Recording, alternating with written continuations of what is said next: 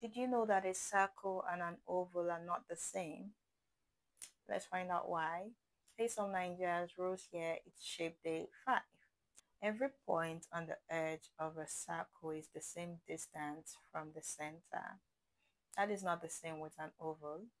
An oval can be mistaken to be an ellipse. They're not the same, okay?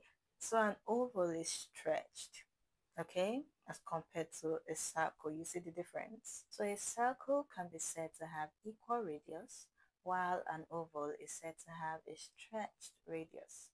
So what are the examples of an oval that we can see right now around us? Your egg. The egg you eat every day is an example of an oval. You have an oval mirror. You could have an oval face.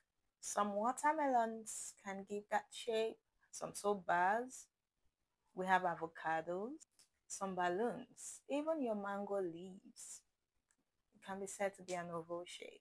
So let us know, what shape do you have around you that tells you it's an oval shape and not a circle? I'll be reading your comments. See you in the next class. Until next time. Bye.